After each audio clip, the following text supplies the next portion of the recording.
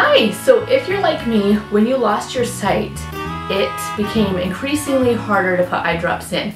For me, it was always hard to put eye drops in, but going blind, I don't know how I would do it. And that stuff where they're like, okay, you just hold it directly over your eyeball. I would do that and my toes would get wet. Like, I was not good at it. But I found this trick that I learned it myself. I don't know if other people have learned it too. As far as I know, like, I've never heard this trick from anyone else before. I found a way to put my eye drops in without wasting my eye drops. Hello everyone! Thank you so much for coming on my channel, Your Canadian Blind Girl. Stay tuned to see what I have for you today. Here's a fun fact for you. If you're recommended to use eye drops, and every eye drop you use, if you have dry eyes, it's possible that you could have some surface scraping. When you get your eyes checked, ask them to check your eye health. That's actually a totally different test that's not routinely done. Ask them to check your eye health. And if they don't give you a straight up answer about yes or no, and they give you some washed up thing, they're wasting your time, and you tell them you need your eye health checked. And that's where they can see if you have scratches on your surface. So my eyes are so incredibly dry that it actually rips up the surface of my eyeballs. And so by day I have eye drops that I'm supposed to use, and by night I have an eye salve. I forget what they call it. They have a special name for it, but it's like an eye salve that goes in. But if that burns and that stings after you use it, you may be allergic to the preservatives that are in your eye drops. And so, hiya back, this is not sponsored. All these videos that I'm doing to help other people, I don't mind mentioning brand names and stuff like that to help other people. But you know what? These companies need to sponsor me or something. Anyways, hiya back. For the life of me right now, I cannot remember how to spell it. So afterwards, I will try to include a link, because I know a lot of times when I do videos where I name a product, it's a lot easier for my viewers if I just put a link. So I will try to see if I can find a link for it. I don't know if I can. But it's hiya back, it has no preservatives in it. So with that being said, it is a little bit more pricey and it has a shorter shelf life.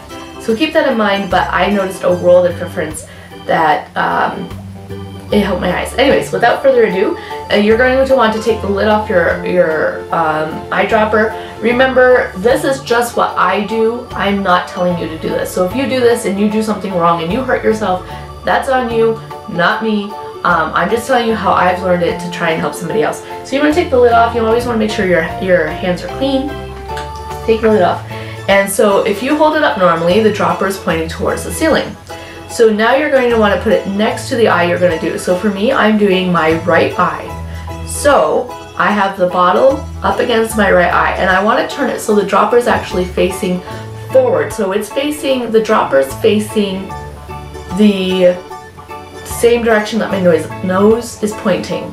Okay, so you have the eyedropper, and so I just move it over until I feel the edge of the bottle against the corner of my eye.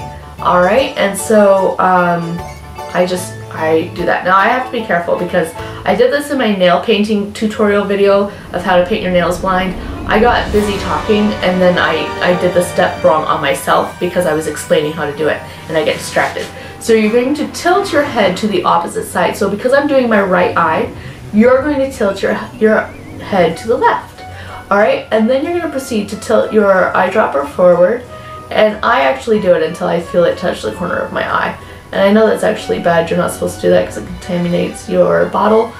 But yeah, and I always manage to put a little bit too much, so it always runs out. And as easy as that, and it's right in my eye, I'm not squirting it all over my face. Now remember, practice makes perfect, so you do have to practice. And perfect practice is what makes perfect. So if you practice over and over and over something, you're just going to learn to do it permanently. So if you want to do it perfectly, you have to make sure you're doing it right every single time. And me explaining it always takes 5 times longer than just doing it. So that's how you do it. And it's the same for the other eye. You do the exact same steps, except you tilt your head the opposite way. And so gravity is your friend here. You can tilt it a little bit back and to the left, but I just find it easier to just point to the left, not pointing back. And then, yeah, and there you go. And eye drops are in without any huge kerfuffle. And like I said, I always manage to squeeze too hard on my bottle. I think I panic and I just like, okay, quick, do it before I blink and do it with my eyes closed. But yeah, and that's how I do my eye drops. And that has helped me so much, rather than trying to do the tilt your head and trying to feel if your eyedropper is right above your eye, because that never worked for me even when I had sight, and it definitely did not work for me if I lost sight.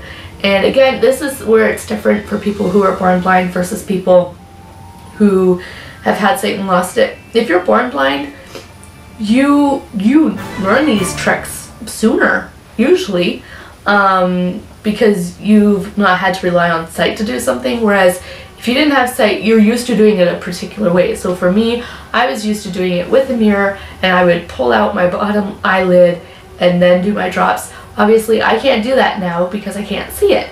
So if this helped you, please write in the comments below. Also too, if you know people who you're like, hey, I know that they use eye drops, send this to them as a help and just see if it helps them too. Because it's nice to know a few tricks and tips. And people were always scared of sending me things. I'm not scared of you sending me things as tips and tricks, and I'm sure other people will appreciate it as well. So please remember to like and subscribe, and every person that subscribes and shares my YouTube channel, you really are helping me to raise more awareness about blindness and to stop the stigma against sight loss. So thank you so much for helping me out with that mission. So thank you so much for watching. Bye!